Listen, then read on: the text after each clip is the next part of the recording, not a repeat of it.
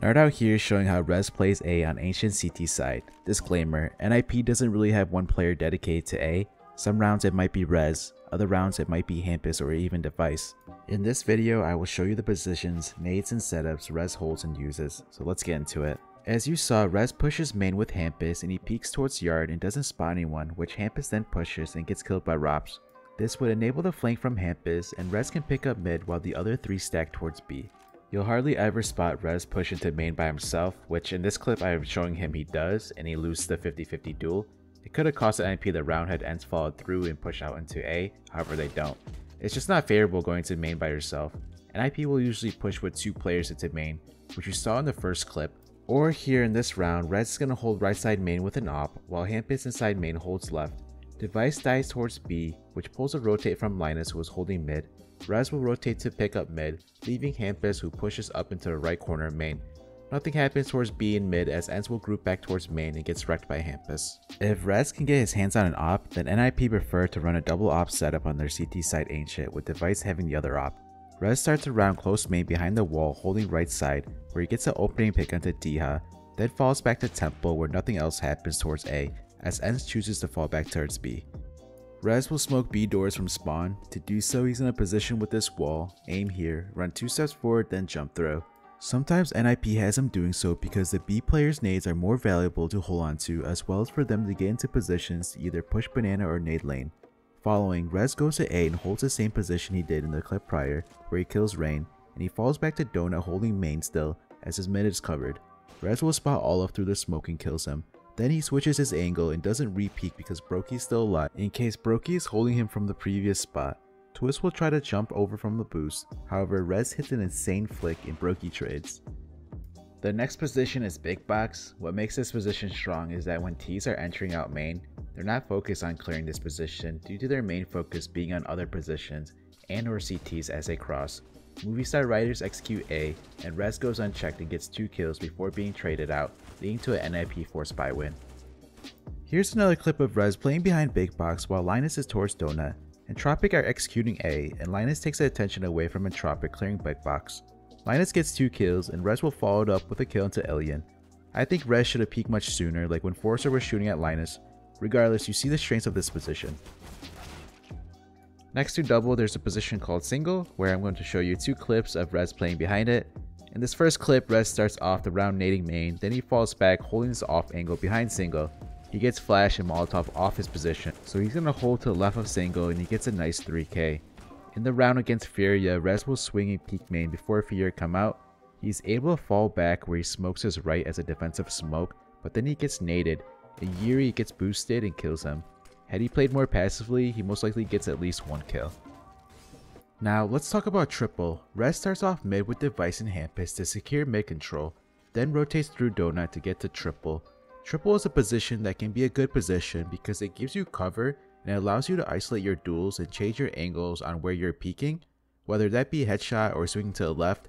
The only downside of triple is that most often than not it gets Molotov during execute, but here in this round it doesn't, and REZ does a good job getting the first kill out of the first player coming outside main on Forster.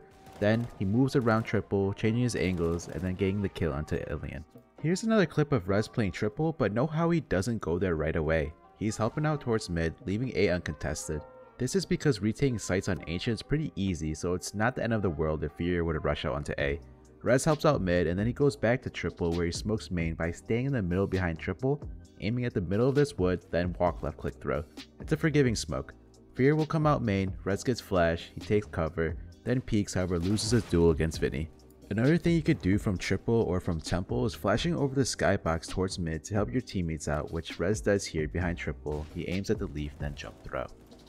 This is going to be the last clip of me showing REZ playing triple. He's going to flash mid for Hampus to peek out Donut.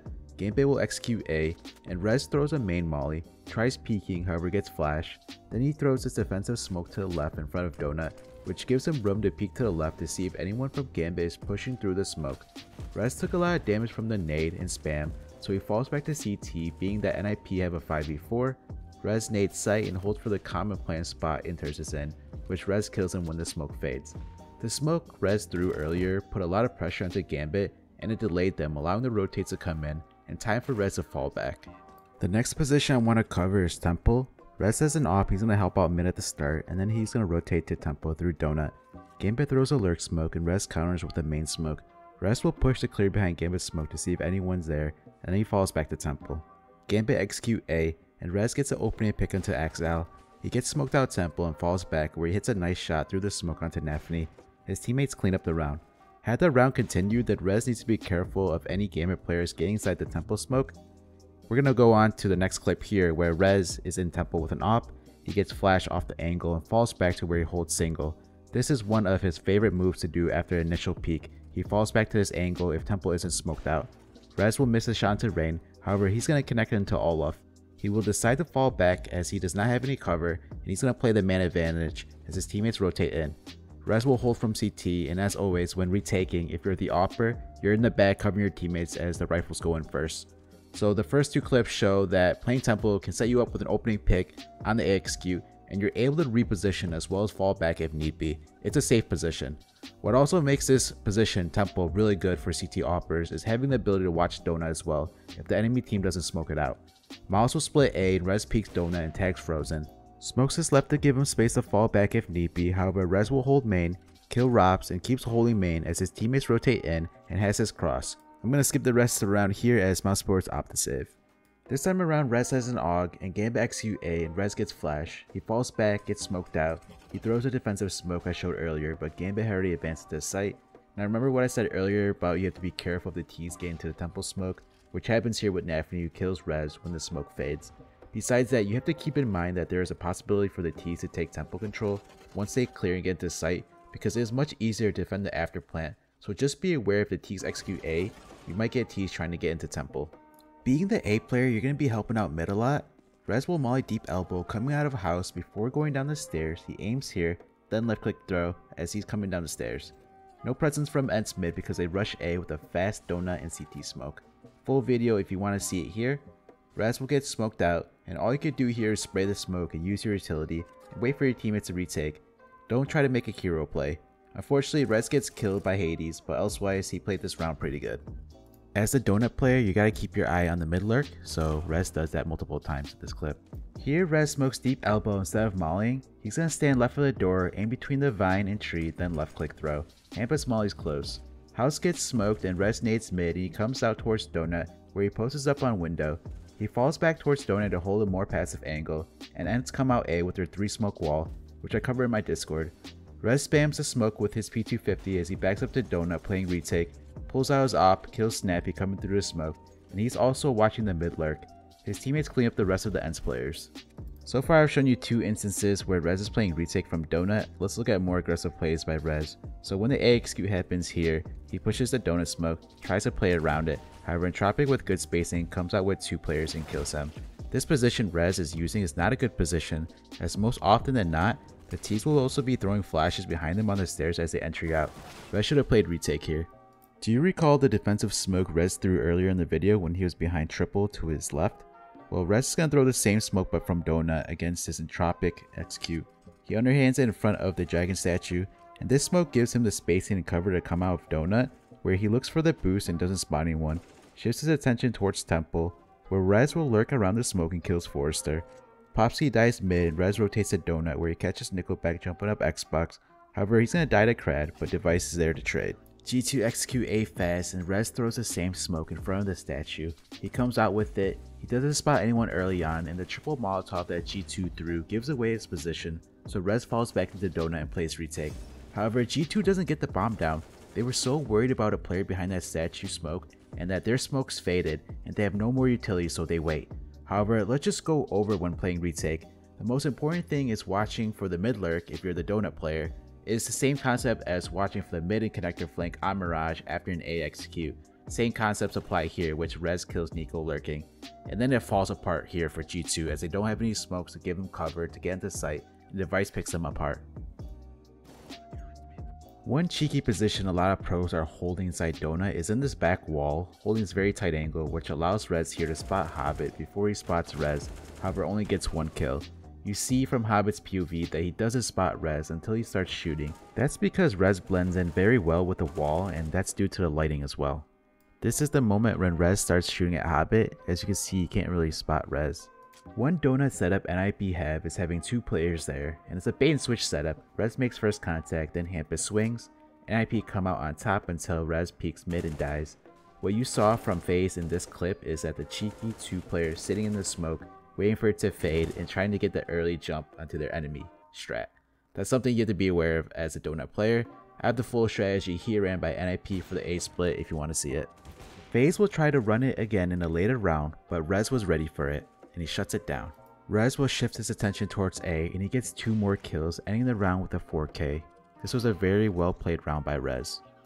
Another aspect of playing donut is that you could easily peek or push mid for info if you need it mid round.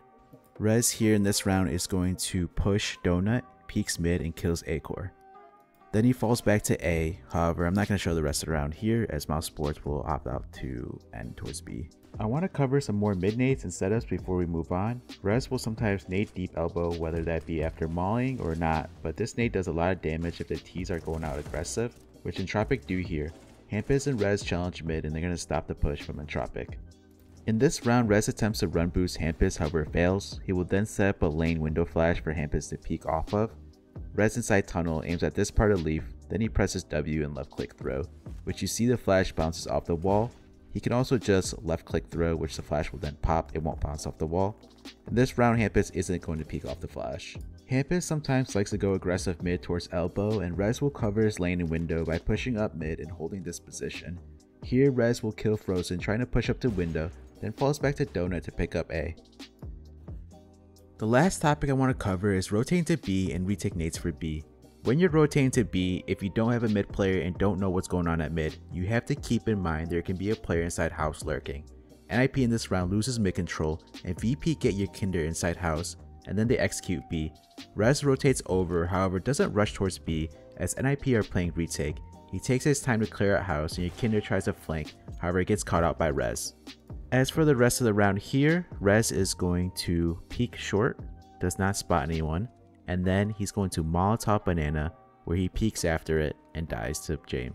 The biggest takeaway from this clip that I just showed here is when you're rotating from A to B, you gotta be careful of the mid lurk inside house. Besides watching for the mid lurk, you could throw flashes over the wall when you reach CT. It's gonna blind anyone in sight supporting your teammates. One thing to note is when rotating over to B when on Speedway is if you don't have long control on B, you have to watch out for it as it is a common post plant position for T's or tactic for T's to take long control. REZ will hold long with his op as Linus with the rifle goes in. REZ will get 2 nice picks into short, however Rain clutches with a poorly thrown K-smoke from Linus allowing Rain to lurk out. You have to know B retake smokes playing on A site when retaking. For the ramp retake smoke, align yourself with the end of this box, aim at this leaf, then left click throw.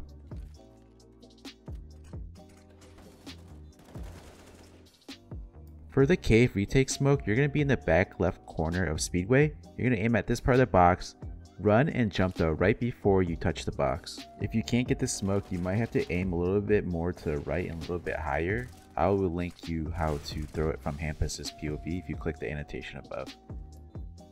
To wrap up, I showed you the many positions that REZ holds at A, as well as helping out towards mid, and covered some setups and nades that REZ and NIP uses. Please give the video a like, leave a comment on who I should analyze next, and subscribe. Till next time, Night Out here, peace.